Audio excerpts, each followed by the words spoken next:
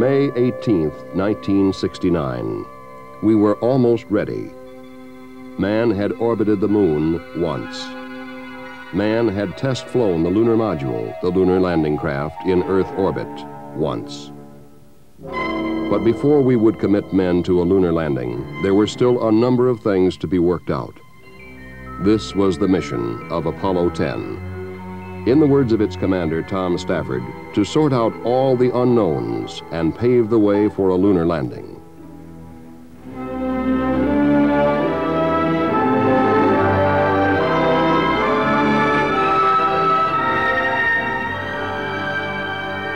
It was a veteran crew. Spacecraft Commander Tom Stafford had flown on Gemini 6 and 9. Lunar Module pilot Gene Cernan had flown with Stafford on Gemini 9. John Young had been on Gemini 3 and Gemini 10. They would face problems on Apollo 10, problems that would be solved for Apollo 11. Most would be minor, but they would be solved. Stafford, Young, Cernan. They brought to their mission enthusiasm, dedication, responsibility, even amazement. And through the means of color television, they took us with them as they played their part in man's greatest adventure. We are go for a mission to the moon at this time. Tom Stafford reports they are go. We're coming up in the 20-second mark. T-minus 20 seconds and counting. 17 seconds and counting. Guidance internal. 15, 14, 13, 12, 11, 10, 9. We have ignition sequence start. Engines on. 5, 4, 3, 2. All engines running. Launch commit. Liftoff. We have liftoff 49 minutes past the hour.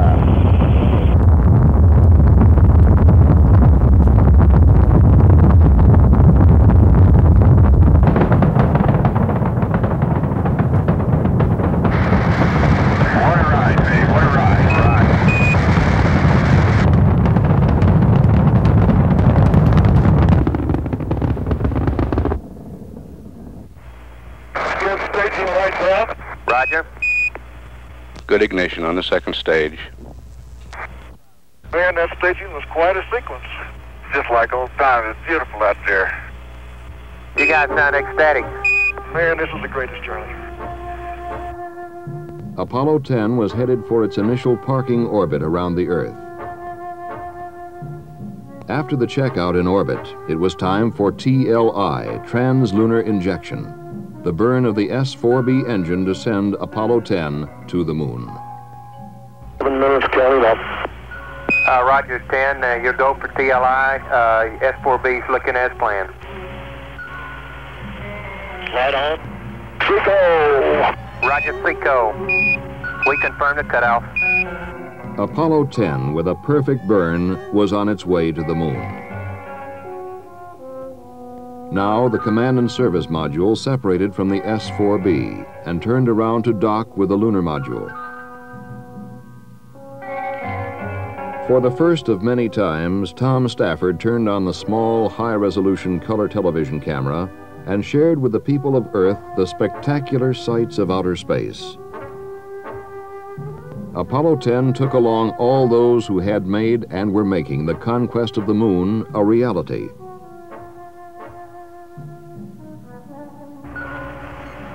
Charlie, we can't be more than about 5-10 feet away.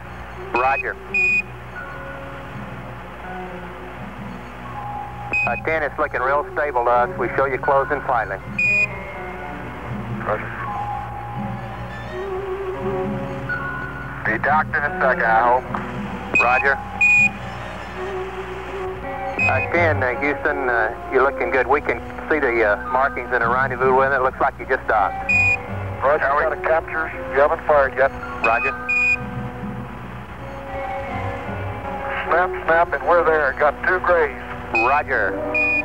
You saw the docket, Charlie. Gene, we can read the numbers on the limb docking window. During the docking, Apollo 10 encountered its first problem.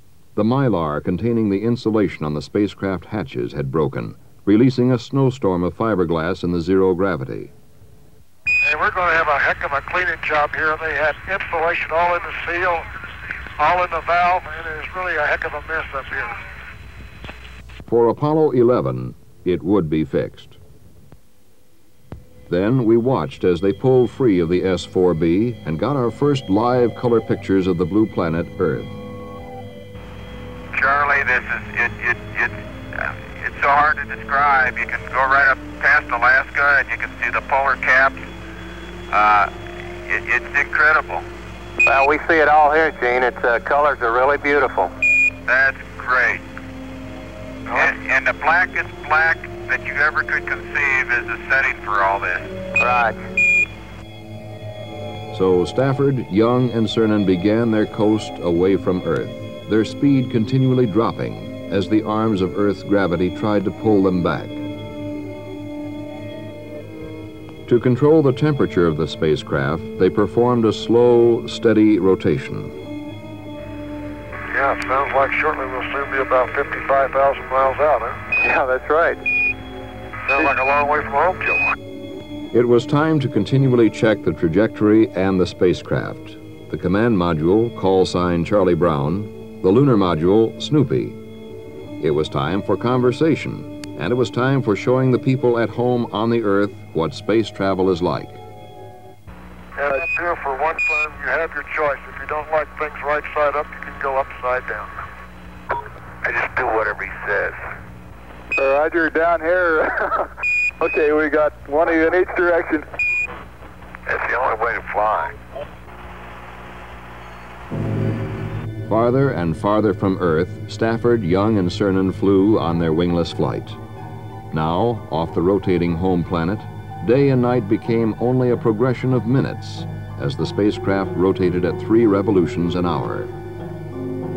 Okay, we're about to finish that ambulance thing, and we're going to psych out. Okay, and tomorrow we should be around the moon. Roger.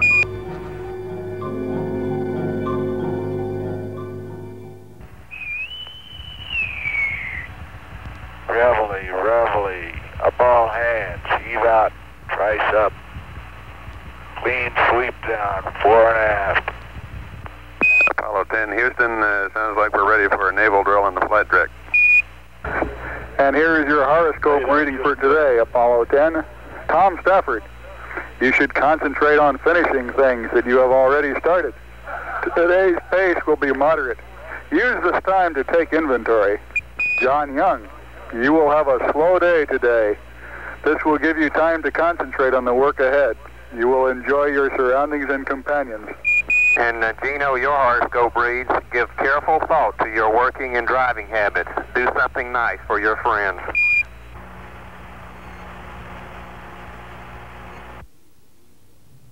The crew of Apollo 10 was getting ready for lunar orbit. Checklists gone over, clocks synchronized, computers updated. As the time for the lunar orbit insertion burn neared, the men in mission control concentrated on their displays. Houston, Apollo 10, just tried looking out as far as I can out of the top hatch window and still can't see the moon, but we'll take your word that it's there. Over. It's there plus 60 miles. No guarantee on that. Apollo 10, Houston, 2 minutes to LOS. Everybody here says Godspeed. Okay, and we'll see you right on the other side in orbit. Roger. LOS, loss of signal. The burn to place the spacecraft into lunar orbit would take place behind the moon, out of contact with Earth. Later, a second burn would make the orbit circular, 60 miles above the moon. The flight controllers waited for AOS, acquisition of signal. We have AOS. Hello, Apollo 10, Houston, over. Roger, Houston, Apollo 10, you can tell the world that we have arrived. How's the view, 10? Charlie, it might sound corny, but the view is really out of this world. For the second time, 3 Americans orbited the moon. The electronic senses of Miss Finn, the manned spaceflight network, followed their flight, measuring precisely their orbital path. Information vital to the success of the first manned landing. On the first orbit, the crew turned the TV camera on the scarred lunar landscape. See a crisis up here. That's the first real thing I'm positive of that I've seen that I recognize, and boy, it really stands out. Stafford, Young, Cernan. 250,000 miles from Earth. 60 miles above our desolate satellite.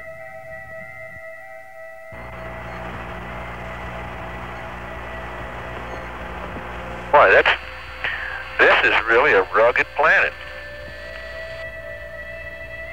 But also looking out at the horizon and some of the mountains we can see down here, that's going to be a real kick tomorrow down at 50,000 feet. Over. We copy that.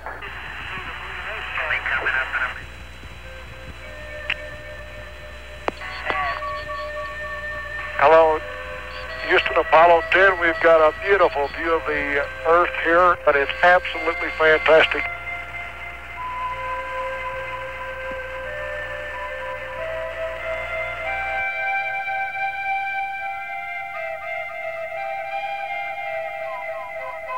Now it was time for Lunar Module pilot Gene Cernan to crawl into the lunar module called Snoopy to check it out for the next day's descent. His evaluation? And I personally am very happy with the fella, and I hope we can give you as good a report tomorrow. You bet your life. Hey, you watch Snoopy well tonight, and make him sleep good, and we'll take him out for a walk and let him stretch his legs in the morning. Okay. The next day, Stafford and Cernan were in the lunar module, John Young in the command module called Charlie Brown. They checked out Snoopy for the last time.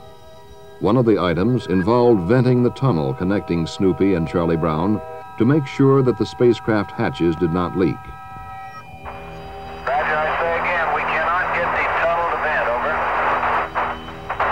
over. Roger, understand, tunnel will not vent. This was a real problem. The vent pipe seemed to be clogged. However, the hatch integrity was checked by reducing the pressure in the lunar module. The inability to reduce pressure in the tunnel also caused a 3½ degree rotation between the two spacecraft. Not enough to endanger undocking, but for Apollo 11, it would be fixed. Okay, Charlie Brown and Snoop, 3 minutes going over the hill. Your go for undocking, and we'll see you around the other side. Roger. Roger. The undocking took place behind the moon.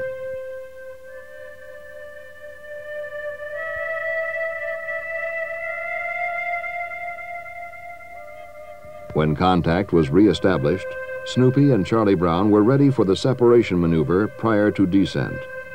The word from John Young and Charlie Brown was, "You'll never know how big this thing gets when there ain't nobody in here but one guy. You'll never know how small it looks when you're as far away as we are."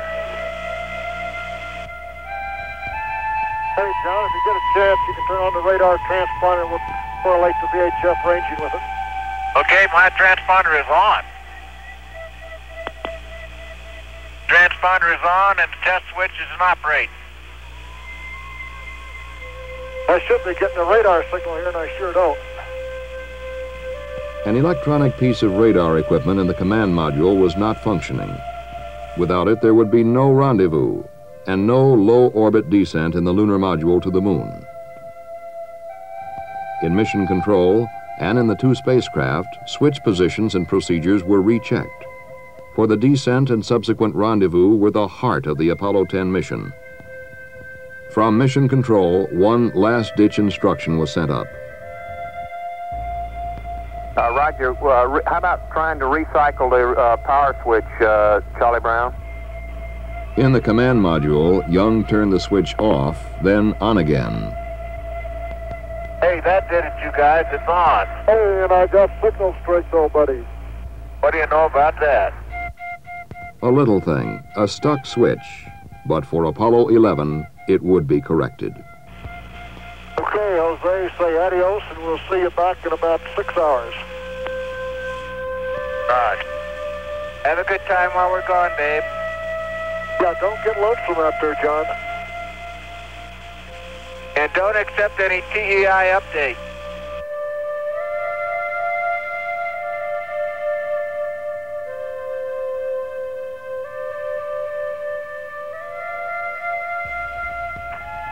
Charlie Brown, Houston, 45 seconds to LOS. You're still go for DOI. DOI, Descent Orbit Insertion, would come about 180 degrees from landing site 2, the primary site for Apollo 11. According to the inexorable laws of celestial mechanics, this burn of the lunar module descent engine would put Stafford, Cernan, and Snoopy less than 10 miles above the site. Once more in mission control, they waited for word from the moon. Houston, Charlie Brown. They're down there among the rocks, mumbling about the boulders and things right now. 8 miles above the surface, 35,000 feet over the ancient hills. Then a communications problem. Contact with Snoopy was reestablished through Charlie Brown. Hello, Houston, this is Snoopy. Right, Snoop, go ahead. We is going, we is down among them, Charlie. Roger, I hear you weaving your way up the freeway. Roger, fantastic, Charlie, fantastic. Roger. Charlie, babe, it's fantastic, babe, really.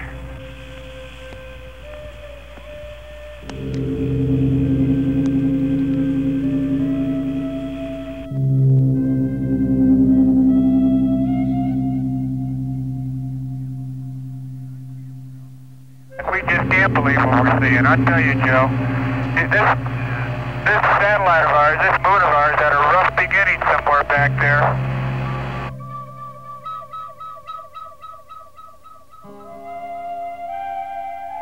I tell you, we're down here where we can touch the top of some hills, though. Then, one of the key aspects of the mission. Tom Stafford describes the landing site selected for Apollo 11. Yeah, okay, the approach end looks a lot smoother than some of the orbiter photos show. And still estimate 25 to 30% say semi-clear area. So if the LEM has enough hover time, at least from what we can see at 50,000 feet, it should not be a problem. Or if you come down in the wrong area and you don't have the hover time, you're going to have to shove off. Now it was time to begin the rendezvous. On this first low orbit, they would make the initial burn to put Snoopy and Charlie Brown into the proper phase relationship for the coming maneuvers. Okay, we're burning, John, we're burning. Snoopy was now ready for the rendezvous sequence to be performed on the next orbit. Once more, they rounded the battered face of the moon.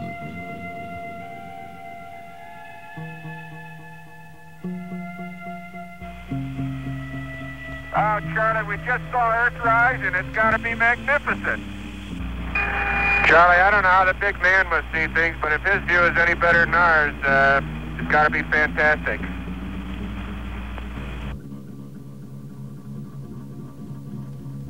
Before the actual rendezvous burns took place, the lunar module's ascent stage would have to be separated from the descent stage.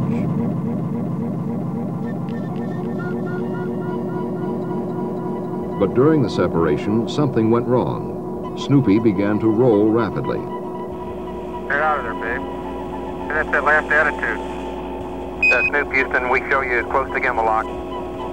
Yeah, okay, something went wild there on that staging.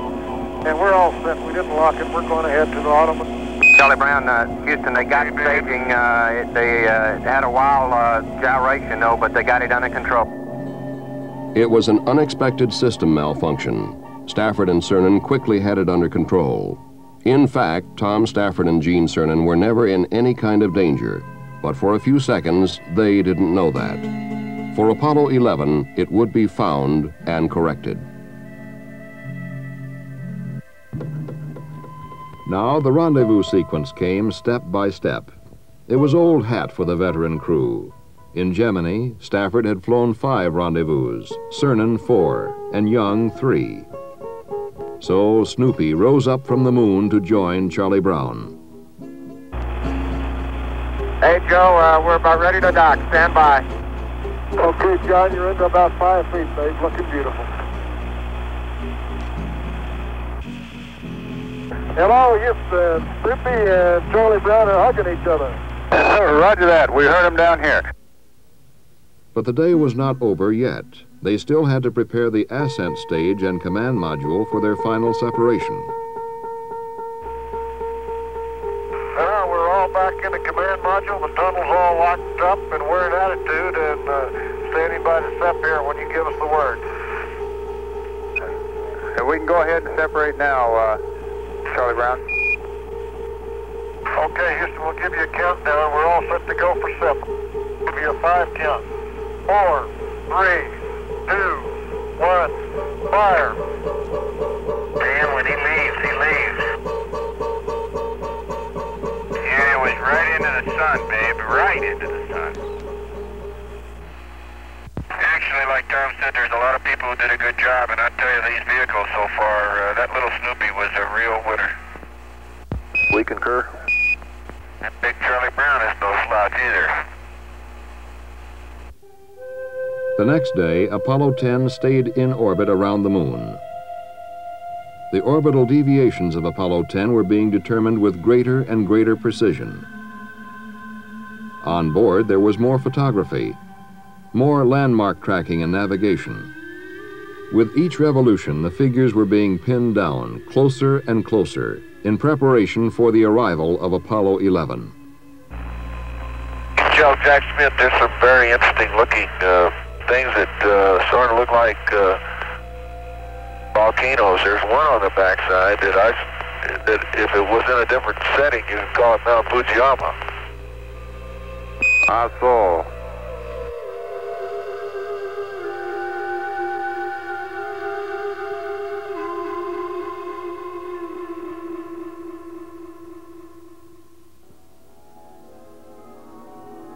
But now it was time to head home to Earth. Trans-Earth injection. The one burn of the mission that absolutely had to work. The burn that would push Apollo 10 out of its lunar orbit. Everything looks good for TEI. Roger, we're go here, and we'll see you on the way home. Again, this most critical of all maneuvers would take place behind the moon, cut off from earthly contact.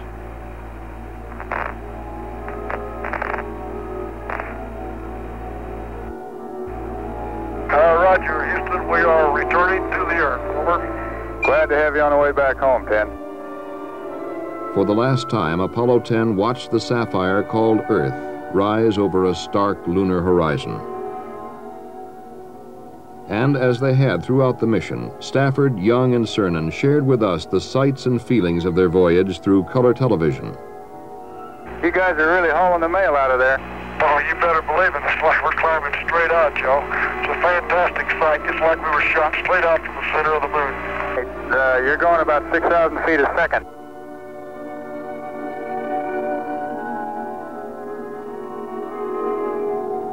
As the crew of Apollo 10 hurtled earthward, they decided to perform one more test. A test not in the original objectives of the mission, but a test that would solve a problem that had baffled space engineers for years. Somebody finally came up with the idea of using a razor and brushless shaving cream. That's amazing, 10. Absolutely. That's what the space age does for you. I tell you, Charlie, that's one of the most refreshing things that's happened in the last couple of days. That was really great. You guys really look good.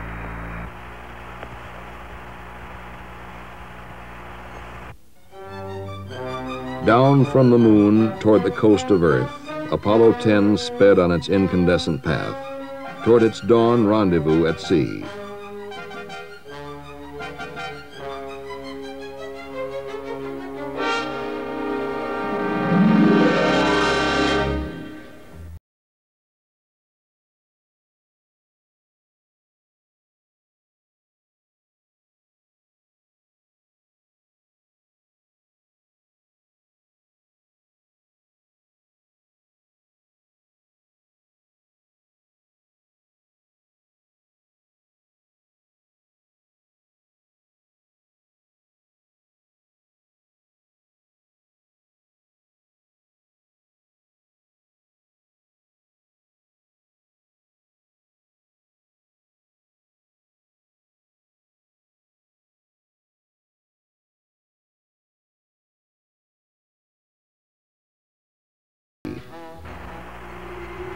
how much we're going to progress in the future is left to your imagination.